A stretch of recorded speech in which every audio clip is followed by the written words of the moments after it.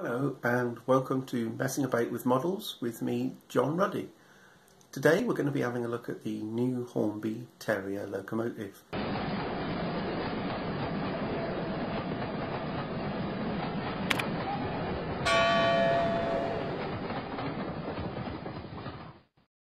Today we're going to be having a look at the new Hornby Terrier Locomotive. Those of you who watched the BBC4 programme, Behind the Scenes at Hornby, will know that this has been brought out in response to a model from Rails of Sheffield.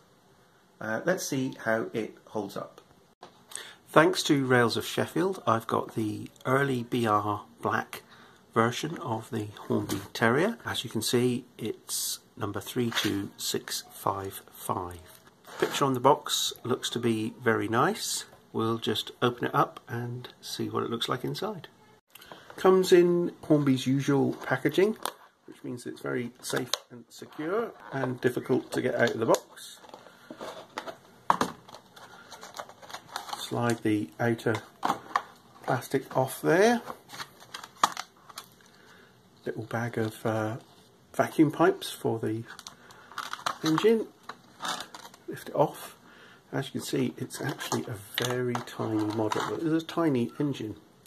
The first thing you'll notice is that the chimney isn't brass like in the image on the original box, and this is prototypical because, as you can, if you look at pictures of them, you'll see that certainly in BR days they were not had that sort of copper chimney. Makes it look very sort of Great Western almost.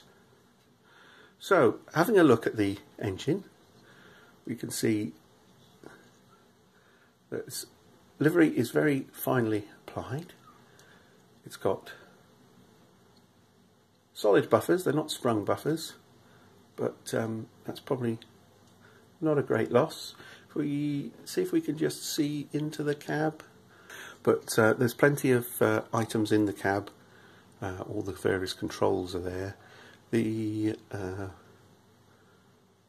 only other problem which has been noted is that the perspex in the which covers the glass for the two sort of portholes at the front is a single piece of perspex there.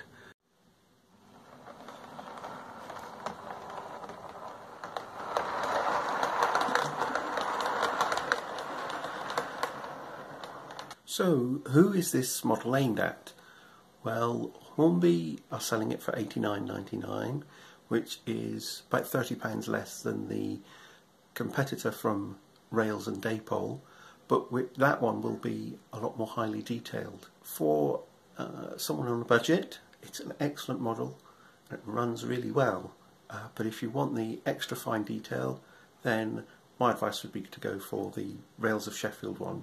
If you've got any thoughts on the new Hornby Terrier, please add your comments below, and of course don't forget to subscribe and like the video.